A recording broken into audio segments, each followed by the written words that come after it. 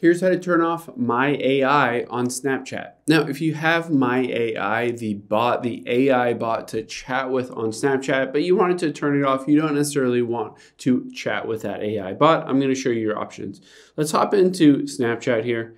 And I'm going to swipe to the right to bring up the chat. You can see at the very top is My AI. Some people don't have this yet. They're currently rolling out to all of the Snapchat users. But you can see I have it at the very top here. Now, a key here is that it does not act similar to any of your other friends.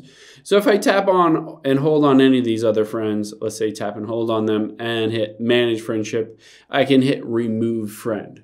However, if I do the same on My AI, I can hit Manage Friendship, and it only gives me the ability to edit the name. It doesn't allow me to remove the friend. So essentially, Snapchat is forcing everybody to have My AI at the very top of this list for all of their chats. Now, keep in mind, there are some options you can do. You can always tap and hold on it, and then you can tap on chat settings here.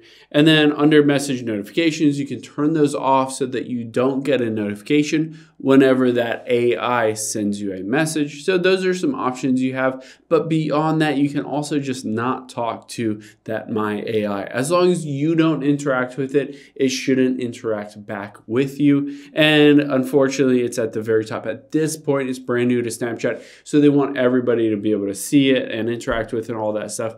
Maybe down the road, they'll add a feature that you can hide My AI or turn it off or disable it, any of those different things. But right now, that is just not a feature. Hope this helps. If you have any questions on that, leave them in the comments down below, and I'll catch you on the next one.